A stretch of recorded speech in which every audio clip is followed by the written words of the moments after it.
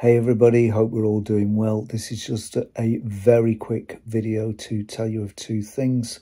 Firstly, I've found my favourite hat, which I'm very glad about. Secondly, something I should have mentioned in last week's episode about grinding lenses. There are some vintage lenses, they're fairly rare, but they do exist.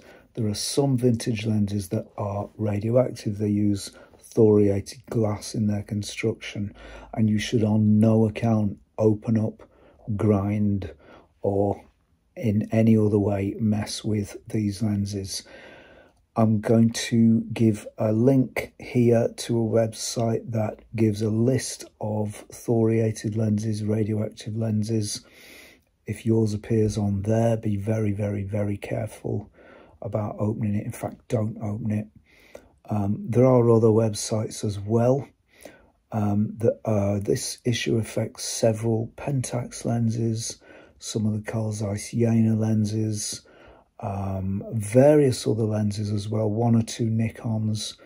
So if you have a lens that appears on this list, or you have any reason to think is radioactive, or you're just worried might be radioactive, do not open it, and on no account grind it.